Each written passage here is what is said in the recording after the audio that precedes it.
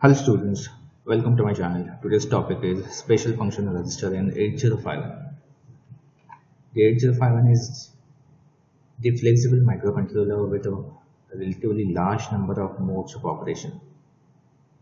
The program may be inspected or the operating modes of 8051 can be changed by manipulating the values of 8051 special function register. The 8051 operations that do not use internal 128-byte RAM address from 00 to 7FH are done by the group of specific internal registers, and those internal registers are nothing but the special function register. So 8051 has a 128 byte of RAM which ranges from 00 to 7F. And to access this internal RAM, 8 bits are used. But using 8 bits, you can access up to 256 locations. But then what about other 128 locations? So SFR are accessed as if they are normal internal RAM. The only difference is that internal RAM is from address 00 to 7F, whereas SFR register exists in the address range of 80 to FFH. So each and every SFR has an address in this range, and those SFR are placed above 128 byte of internal RAM. Some of the SFR are bit addressable, as if every bit of those SFR can be individually accessed, and this feature allows the programmer to change only what need to be changed or altered, leaving the remaining bits in that SFR unchanged.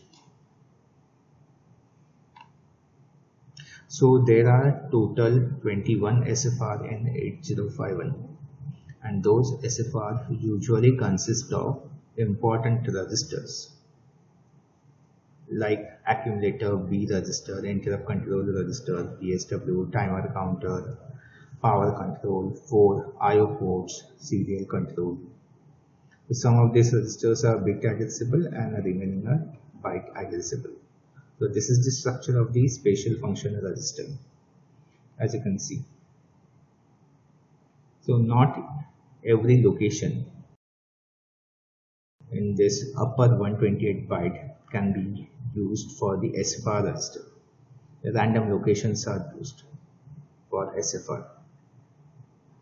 Even though SFR is placed above the internal RAM, which is not the part of the internal RAM, but the SFR can be accessed the way we can access internal RAM, but still it is not a part of the internal RAM. So SFR is made up of combinations of different registers, as we discussed. Not every location in SFR is used. Some random locations are used as an SFR, and other remaining locations remain unused.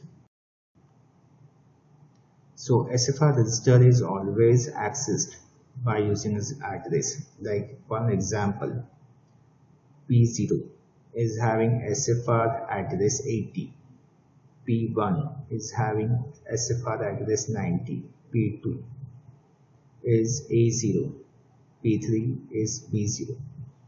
So directly placing that address in your instructions, you can access the SFR register.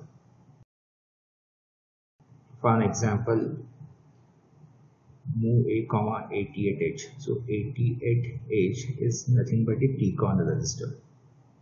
87 is nothing but a PCON. So content of PCON is directly copied into accumulator. Some of these SFR registers are not bit addressable, and others are bit addressable registers, like TH1, TH0, TL1, TL0 are not the bit addressable register. You cannot access the single bit of those registers. If you want to access those registers, the whole register, the byte of register can be accessed. For port addresses, let's take an example. P0 is having SFR address 80, which is the byte address for port 0. And we know in 8051 instructions, there are two types of instructions, byte instruction and bit instruction. P0 is also bit address. So address for each and every location is given over here.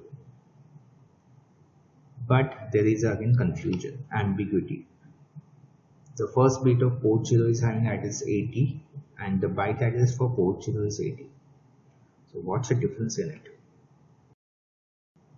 By default, SFR address for port 0 or any other port like P1, P2, P3 is given here, which is 80, 90, A0, B0 respectively, which is the byte address. So by using this instruction, whole port can be accessed and the data which is present on port can be copied into accumulator. If you want to access whole port, you can use byte instruction. Suppose if you want to change, alter single bit of port, any port, in that case you need to use bit instructions. Likewise set B, clear. So even though I have placed this address 80, it's not going to access whole port because it is used with the bit instructions. It will perform only on single bit. So even though this address and this address is same, this 80 is pointing to first bit of port 0. So this 80 and 80 which is written in this instruction, the meaning of this number is not same. This 80 indicates the whole port and the data on the whole port will be copied into accumulator, whereas it is this instruction set B80 instruction is setting up the first bit of port 0 to 1. Likewise, you can set or clear any bit addressable SFR just by specifying the address of that particular bit location. So this is all about SFR. If you really like the video, do subscribe my channel and hit the bell button.